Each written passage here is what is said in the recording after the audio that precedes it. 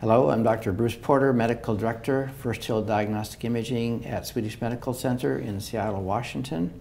This is the first in a series of short educational videos on the role that magnetic resonance imaging plays in the diagnosis and evaluation of breast cancer.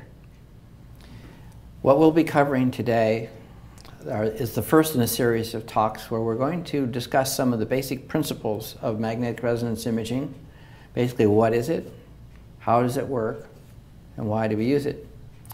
We're going to focus on some of the principles behind MRI of the breast. In order to do so, it'll be important for us to take a short time to look at the physiology of breast cancer. That is, what is different about the biology of breast cancer than normal tissues that allows us to see it so well with MR imaging. Then I'll show you some clinical examples of why MR has become such an important tool for the very early diagnosis of breast cancer, for the determination of its extent before surgery, and how we monitor patients after they've been treated. And again, this is the first of a series that we will go through over time. But we'll start out, first of all, by taking a look at the imaging modality which most people are comfortable with and familiar with, which is the mammogram. It's important to recognize that the mammogram is the one proven best examination for decreasing breast cancer death in what we call the screening situation. That is, general population, women over age 40, should get screening mammograms. This is different than what is called the diagnostic situation. The diagnostic situation is when a woman either presents with a palpable lump in her breast, maybe skin changes on her breast, or say a palpable lymph node under her arm, or if the screening mammogram has picked up a finding which might be suspicious for breast cancer. It's important to make the distinction between the screening situation and the diagnostic situation. The screening is general population with no particular indication. Diagnostic is when a particular question has arisen. And it's in the diagnostic situation that the more advanced tools, which we call adjunctive techniques, like magnetic resonance imaging, ultrasound, and so on, are used. That is more complex than the usual situation. Some examples are patients with extremely strong family histories, what we call high-risk patients, or women whose mammograms are very, very dense. Dense breasts can not only increase the risk of breast cancer by itself, but it makes it more difficult for the mammogram to detect them, especially early. So MR particularly plays a role in the woman who's at high risk with dense breasts, for example. And also, if a patient has a diagnosis of breast cancer, the preoperative evaluation and planning for the surgeon and the patient, MR plays a really important role, as we will be seeing. So, in summary, basically, this examination, the MR imaging or MRI of the breast, is a problem-solving tool that we use in selected situations and in selected patients. Now, looking at the mammogram, the characteristic finding on the mammogram for cancer is the calcification. The calcification is this area of whiteness that you see on this mammogram, and this marker overlying the skin indicates that this woman felt a palpable lump in her breast which brought her to the mammogram. The mammogram then defines this area of malignant appearing calcification. Now, this is a very substantial mass. Sometimes the calcifications in the breast are more subtle, as we see here. Now, this woman actually did feel this area as well, and the calcifications are characterized by the mammographer as malignant based upon their appearance, their distribution, and other factors. Now, it is possible, and this is very common with mammography, that a woman will come in the screening situation where she has nothing palpable, but say she's 45 years of age, and she comes in for her mammogram, and in that situation, what we see is a mass. The mass here is seen on the mammogram because it is denser than the surrounding tissue in this woman whose breasts are predominantly fatty. And this is what we call a screening pickup. This woman would then go into the diagnostic situation where this mass would be evaluated for the possibility of malignancy. Once we have a diagnosis of malignancy, which is usually determined by a biopsy, either using the mammogram to do the biopsy or perhaps another tool like ultrasound, we end up using multiple examinations. We call this a multi-modality evaluation. This is another patient where we see a typical irregular mass that has calcifications, these bright white areas within it. It also has irregular margins and what we call spiculation. These are characteristic patterns of malignancy on the mammogram. The ultrasound, which is commonly done in conjunction with the mammogram, shows in this situation an angular irregular mass, which is the dark area outlined here, with what we call architectural distortion surrounding it. Cancers, when they invade adjacent tissue, change the normal patterns that we see on ultrasound. And all these are features that we use to determine that this is a probably malignant mass. And the tool which we're going to be talking about in this series of presentations is the third of the more common exams, which is called the magnetic resonance imaging exam, MRI, or breast MRI. It is quite different in the sense that it is more of a functional and biological assessment.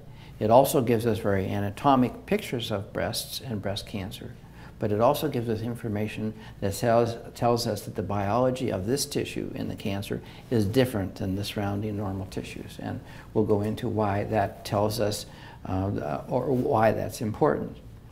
So it's important for us now to step back a little bit and look at the biology of breast cancer. It's important to recognize that breast cancers are mutations. These are tissues within the woman's breast that have undergone a mutation. And in order for them to grow and to hurt somebody, this mutation, this tissue which is mutated, has to have an increase in blood supply. It gets its energy from the abnormal blood vessels, which it causes to be created in order to invade adjacent tissues, to metastasize, which means to go somewhere else and be able to live in a lymph node or somewhere else, or to hurt somebody or kill somebody. These tissues have to undergo this mutation. Once they do, they generate a rich network of abnormal blood vessels, or these corkscrew-like blood vessels that we see here are mutations. And one of the things that allows us, in fact, the primary thing that allows us to see them with MR is that although there are more of them than usual, they are also leaky. So the liquid that we inject during the MR examination, every time it goes through this blood vessel network, it leaks through the wall and it'll show up as bright findings on the MR. And we can then use the computer to document not only the pattern of the arrival of what we call contrast material, but the way it behaves. This is what's called a contrast enhancement curve. What it's telling us is that as we inject it, this is time on the horizontal axis and how bright it gets on the vertical axis. We see that the contrast material came in very quickly because of all the blood vessels, and then it does what we call washing out. From those images, we can then produce a CAD or computer image where we overlay colors on top of the anatomic images. The color images tell us a lot about these abnormal blood vessels versus the normal vessels that surround it. We can do three-dimensional reconstructions of them in very high detail. And as a result of this, the MR examination is capable of picking up often extremely small tumors, even in women with large and dense complex breasts, down to the size of a small pea, which is 4 to 5 millimeters. And that plays a very important role, especially in women whose mammograms are characterized as dense, as we'll look at now. This is one of the clinical examples I'm going to show you. This is a woman, she's 46 years of age. She presented with a worrisome finding, which we always take very seriously, is a bloody nipple discharge from her left breast. She had a very thorough and careful evaluation done, and the mammogram, as we see here, has very dense breast tissue. In this part of the breast is predominantly fatty. If the entire breast were fatty, the finding would probably be quite evident. But breast cancers are dense, similar to surrounding breast tissue, and therefore, in this situation, this mammogram is negative, dense but negative. An ultrasound was performed, and it did not demonstrate the abnormality. An attempt was made at what's called galactography. Galactography is where a little cannula is put in the duct that is draining the bloody material, and an attempt is made to inject contrast material or the liquid into it to define the extent of the abnormality. So, and the next logical thing is MR imaging of the breast, because this is a serious feature.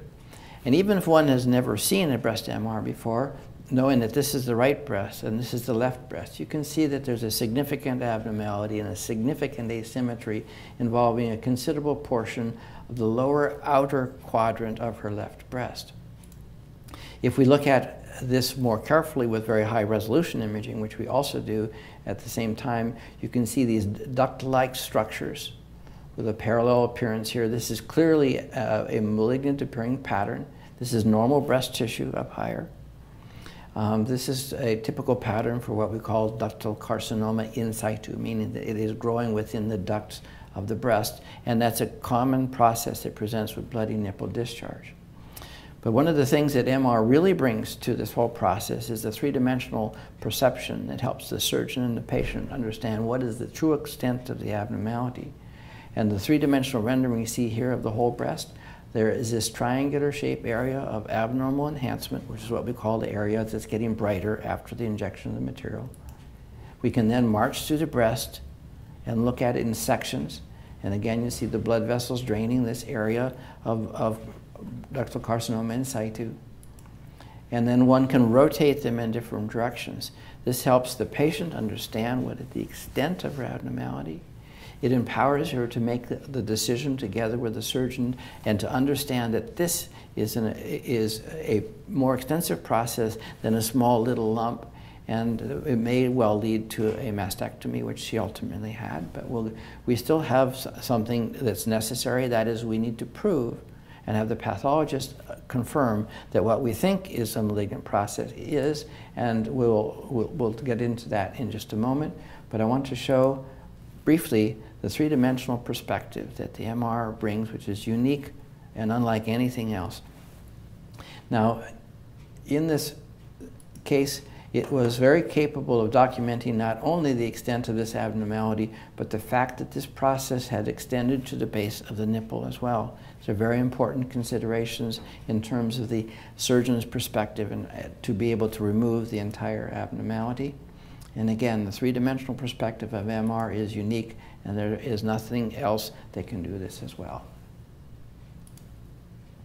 But in order to prove that what we think is malignant, we have to get tissue.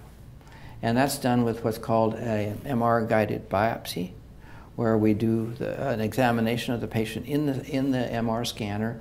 We have a 3D program that allows us to be able to find the location of the abnormality. It tells us how deep to go with it, with what's called a vacuum-assisted biopsy apparatus. And here you can see the vacuum biopsy apparatus coming into the breast to draw out a sample, which is then sent to the pathologist. The pathologist was able to confirm that this was what we call DCIS, ductal carcinoma in situ.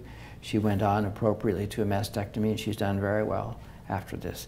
The MR allowed us to determine it was there, what the extent was, to determine the proper treatment, and this is a good example of what it brings to the table. Now, the next part of this video has to do with the role MR plays in the evaluation of patients who are at high risk for breast cancer. This is a woman who's 33. Her mother was diagnosed with breast cancer at age 40. She has multiple other siblings who have had breast cancer. Her mammogram was normal. She's a known breast cancer gene carrier, so-called BRCA2 gene carrier. These women are at very high risk of developing breast cancer. And she's young. That means that her breasts are usually denser, and her mammogram was read as normal. The mammogram is always very important in these patients because many times it will pick up the abnormality, and these examinations work together. But the MR brings other things to it. And what we see on this image is that, remember, the color is important. The red color is usually a reflection of this malignant vascular process that we talked about. And we see that in the center of this is what looks like an invasive ductal cancer, and surrounding it is more of that process that we just saw, which is the so-called ductal carcinoma in situ. We see the abnormality very clearly. A biopsy was performed and confirmed that, in fact, she did have an early infiltrating ductal cancer and DCIS of her right breast. You'll notice that there is some bright finding on the outside of both breasts. This is motion artifact. The MR examination from the patient's perspective can be a little bit challenging in a number of ways, but one of the more important ones is the patient needs to be able to hold still. because it's like a long time exposure. And with a little bit of motion, we can get some artifact. We recognize this, but it's best if we don't have it. So I decided to keep this case because it illustrates both early detection of a breast cancer as well as one of the issues, which is motion. This examination is motion-free, but it does detect in a 45-year-old woman in a similar situation, high-risk surveillance with dense negative mammograms, a focal area in her right breast, which is not only brighter than anything around, but the CAD system has identified that this area, which measures 6.5 millimeters in size, is abnormal based upon both its shape as well as what we call the enhancement kinetics. That is, you see the red color, the red and yellow colors, which are indicative of a concern for malignancy. The size of this, 6 millimeters, is basically the size of a pea. In this situation, we elected to use ultrasound. We knew what shape it was, we knew where it was, and we go with ultrasound and find in the area that we expect something with a similar size, shape, and configuration. Do an ultrasound-guided needle biopsy using ultrasound to locate the abnormality, to sample it with a biopsy. We leave a little metal clip after the biopsy, which is then something you can see on the mammogram. That allows the surgeon later to go back to this location because this was a tiny, curable cancer detected because this patient had an MR scan. She was sent to surgery. A localization was done of the marker clip. She's done very, very well. Now, we've seen that MR is capable of detecting even small breast cancers in patients at high risk. But the other side of it, which is very, very important in terms of quality of life, is when we get a normal exam. This is a woman, 52 years old. She's a known breast cancer gene carrier. She's undergoing what we call high-risk surveillance. This is a normal breast MRI. You see there are no bright spots, there's no color. These are just normal blood vessels in a normal breast. And one of the things that I want people to take away from this video is that a normal breast MRI, even in a situation of very high risk, is one of the most reliable tests that we have in medicine.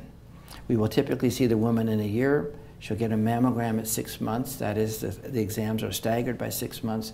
But what this means is that it approaches 100%. It's 99% what we call negative predictive value. And what that means for her is peace of mind. And we'll see her again in a year. So, in summary, the mammogram is the primary tool for breast cancer screening in the general population and for the initial evaluation of masses that are detected in a breast.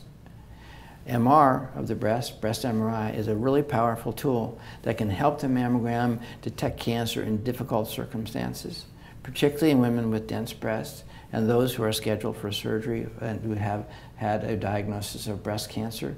And this is particularly useful and particularly important for women who are at high risk for developing breast cancer, both because it is capable of detecting very small cancers and capable of very nearly excluding the probability of cancer, which improves the patient's quality of life significantly.